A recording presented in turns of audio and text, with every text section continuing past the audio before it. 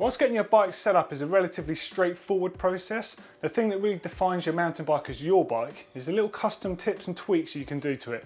So with that in mind, when I have my own bike, what I like to do is get suspension dialed in, and then after that, these are my 7 best tips and tweaks. So without a doubt, the dropper post is one of the most useful bits of kit a modern mountain bike can have on it. And of course, they're very useful in all sorts of terrain for getting your saddle up, saddle down out of the way. But if, like me, you ride in bumpy conditions or sometimes wet and muddy conditions, it can be a bit of a struggle sometimes to keep grip on the actual lever itself. So I've seen all sorts of little custom hacks and bodges for this. Some people have actually gone as far as cutting with a hacksaw onto their levers to get a bit of traction, or even using self-setting rubber. But really, you can't beat a good bit of skateboard grip tape. It's dirt cheap, and you can just custom form it to fit your one. You can also use it on the brake levers themselves. Now, I've got a Crank Brothers Highline dropper post on my bike, and they actually make their own little kit of these little gripper pads that you can put on your own levers, and they're mint. It grips nice, tidy, and it's a nice little custom touch for your bike. So chain slap is one of the most frustrating things you can get on a bike. Not only is it loud, with your chain rattling away on your frame, it actually chips off your paint. It's not really good for your bike in the long term. So whilst a lot of bikes these days do come with chainstay protectors on them, sometimes they're not actually a soft rubber. The harder rubber can still emit quite a bit of a noise. So what I always like to do straight away with any new bike I get is put a decent chainstay protector on to stop that. And what I tend to use is Scotch, it's 2228 tape, and this is a rubber mastic tape. You can get this from electrical retailers, and there are other similar ones out there, other unnamed mastic tapes you can get. And it's literally sticky back rubber. You can apply it to the length you need on your chainstay. It stays on there whatever the weather. And because the rubber itself is actually very soft compound, it's got a good damping quality to it. Now I also like to put some on the inside of my seat stay, just where the chain can also flick up and take away the paint. And if riding abroad, say in the Alps, I actually put some on the underside of the down tube too. I mean, this particular bike, my Canyon here, has got a down tube protector, so it doesn't need it. But this stuff's really effective for that. And it comes in 25mm width and also 50mm if you want the extra protection. So this stuff is well worth looking into. Now, clipless pedals are one of the most important things for me on my bike. I've always ridden clips and I prefer the way the bike feels with them. Now, with that in mind, there's 2 types of pedals. There's the smaller, more cross-country focused lightweight pedals, and you tend to run these with a more trail-based shoe, or the more heavy-duty shoe and pedal offerings like these. So the thing I like about these is they still manage to make the bike feel like it's got a downhill feel with the flat pedals, but you've got all the benefits of clipping in.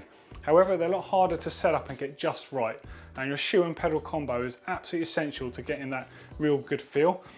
Now, while some riders will actually take a knife to the sole of the shoe to customise the cleat recess if they need to, a better way of doing it really is by using these little spacers. Now, although these are Crank Brothers spacers, you can use these on any cleats on the market, whether that's Time, Shimano, Look, etc. It really doesn't matter.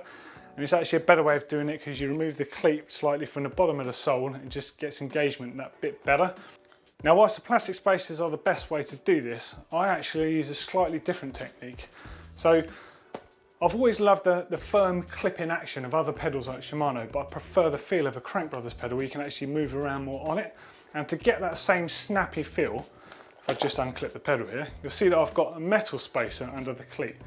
Now, these are made by Crank Brothers and are actually designed to protect the sole of carbon shoes from the clip mechanism. What I've found actually is using them on these shoes means it's way easier to engage. You've got that really defined click when you clip in. It doesn't affect the feel of the pedal. Right, that's my little custom setup tip. So this setup tip is a bit of a weird one because it's not a common occurrence, but actually it's a preventative measure. So a long time ago, cut the story short, I was out on a ride and I lost a cleat bolt. And I was so far from home that it would have ruined my ride. And I was trying to find another bolt on the bike I could replace it with. But at the time, the only bolt suitable I didn't have because I had centre lock rotors on the bike. I did bump into another cyclist and he let me pinch a bolt off his disc rotor though. So I replaced the cleat bolt with that. And although it got me home, it was pretty uncomfortable. Clipping in wasn't that good all the time, but it did work. So it made me think, why don't I carry a spare on my bike? Why not in the bag? If it's on the bike, I'm never going to forget it. It's always there. So I now carry one of the countersunk bolts on each of my wheels. So whatever I do, I've got 5 normal disc rotor bolts and 1 countersunk bolt. Holds the disc rotor on just fine, and I know it's there for emergencies if that ever arises. So going along with the theme of keeping things on your bike that you might not need but actually can save you when you're on that ride with no tools, one of the things I always tape onto the controls of my bike is a joining chain link. So be it SRAM or Shimano, depending on your preference, just get a bit of electrical tape, get one of those links and just tape it around one of your gear cables. It's always on your bike and you'll forget about it until that one time you're out for a ride and you snap your chain. You can fix this, no fuss, get back on the trail. Job done. Now most modern bikes have pretty good cable routing, but you can still get cable rub depending on how you run your bars, flip, forwards, up, down, that sort of setup. So as you can see on my personal bike here, the cables do actually strike each other. Now I like my bikes to be as silent as possible, and I also don't really want my paint to get rubbed away. So a little trick I like to do is actually attach the cables together here using some electrical tape. It stops the cable wandering around within the frame as well because it's bound to the next one. Now in addition to attaching the cables together with the tape, something I also like to do is, I'm not really a fan of the clear patches because I do find they discolour and come off in time. So what I actually like to use is the same rubber mastic tape I use on my chainstays and just put a little patch just under where the cables contact. So not only does it stop them rattling around, it stops them rubbing on the frame as well. And at the end of the day, it's all about making the bike silent. So for me, anyway, so that's my little custom tip there. So the last one's not really a custom setup tweak as such, it's more something I like to do before going riding.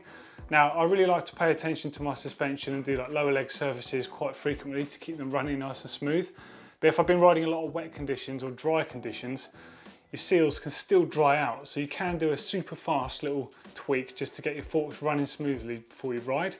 Now the obvious choice would be to flip your bike upside down so that lower leg lube that's inside there will coat the bushings. But another little cheeky one you can do is just by simply rolling the garter spring down on the fork, taking the end of an uncut cable tie and just slide it between the stanchion and the wiper seal. You can just apply some decent suspension lube directly into the seals. Now using the plastic end of a cable tie is good because it won't scratch your stanchion. Just make sure you don't do this with a screwdriver or anything else that's likely to damage either the seal or, more importantly, your stanchion. It's a super fast little way of just applying some suspension lube, wipe off the excess, go and hit the trails. Happy days. So hopefully 7 of my little favourite tips have been helpful for you guys. I'd love to hear if you've got any little setup tips and tweaks you've got, so don't forget to leave a comment below. Subscribe here by clicking the globe, you get a brand new video every single day. And I'm also going to throw you to a couple of really helpful videos. One of them is how to set up a new bike, so if you want to click down here, really informative video. The other one is how to silence a bike, and that's not only from chain slap, but also creaks and stuff. So click down here. And don't forget to give us a thumbs up if you like the video.